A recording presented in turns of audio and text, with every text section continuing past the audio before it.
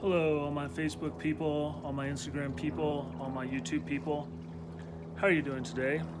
I'd just like to give you a little weekly dose of encouragement. All right, this is going to focus on my surfing progress.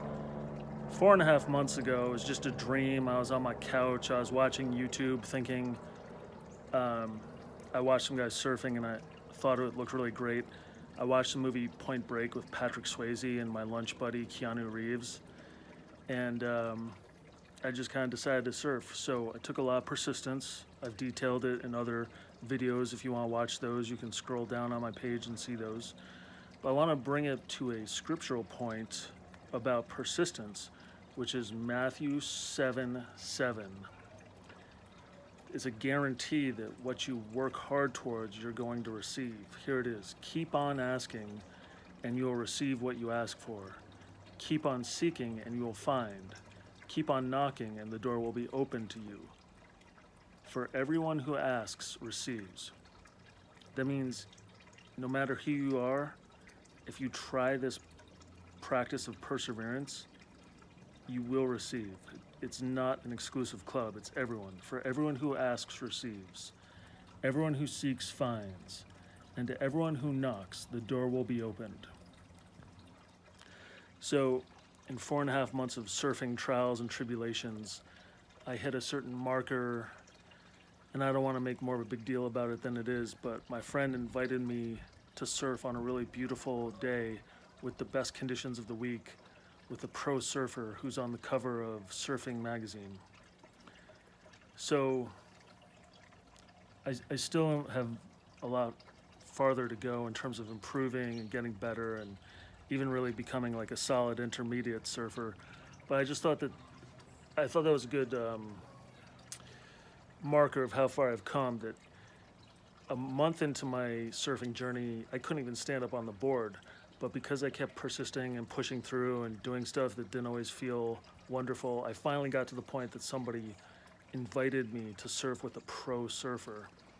Now, we went that day, and it was just me and my friend. The pro surfer didn't show up because he had to go deer hunting, but that's not the point. The point is that someone thought in their mind, oh, I should invite that guy to go surfing with my friend, the pro surfer, because they thought I had reached that level. So, if you need to be encouraged in anything you're trying to do, just go ahead, and here it is. This is your encouragement. Go for it. Keep trying. Try harder. You have a biblical guarantee that anytime you keep on asking, you're going to receive. And anytime you keep on seeking, you're going to find. And anytime you keep on knocking, the door will be open to you. I felt like the door was open to me that day. I've also been having a lot of fun with another buddy of mine. We went surfing the other day. The waves were totally flat. So we paddled out really far, and we had these cool goggles, and he had some waterproof video cameras, so you're gonna see some excellent video of that coming up. I was in the middle of a school of 10,000 fish. They were all around me. I mean, it was crazy. It was amazing. And I also took some great video with a GoPro on my head, strapped to my head, of a scampering stingray. It was amazing. So I'm going to post that soon, I promise you. I'm going to continue for anyone who's interested. You parents, if your children ask for a loaf of bread, do you give them a stone instead? So in Matthew 7:7 and 8, we're talking about you get whatever you keep on persisting for. In 7:9, Matthew 7 verse 9, we start talking about specificity of the prayer. You specifically get exactly what you ask for. He's saying, you parents, if your children ask for a loaf of bread, do you give them a stone instead? And it's kind of asked like, of course you don't. Or if they ask for a fish, do you give them a snake? Do you know any parent that would do that, be so cruel as to give their child a snake? Of course not. So if you sinful people know how to give good gifts to your children, how much more will your Heavenly Father give good gifts to those who ask Him? So there's a couple things going on here. He's talking about sinful people giving good gifts to their children. There are famous illustrations of drug lords who are brutal, murdered people, but they're actually very tender towards their children. Parents, if their kids ask them for something, a lot of times they're tender-hearted towards them and they want to see their children succeed. They want to give their kid a ice cream cone. They want to buy their kid the best equipment for their sports in high school or whatever.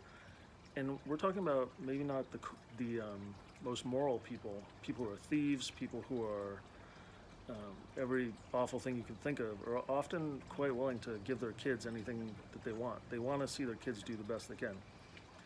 So this passage is saying, if those awful people are going to hook their kids up with the best stuff, how much more will God hook you up with what you want?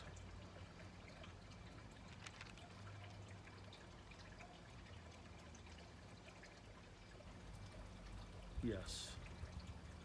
I think that's all I have to say this week. Everyone have a great week.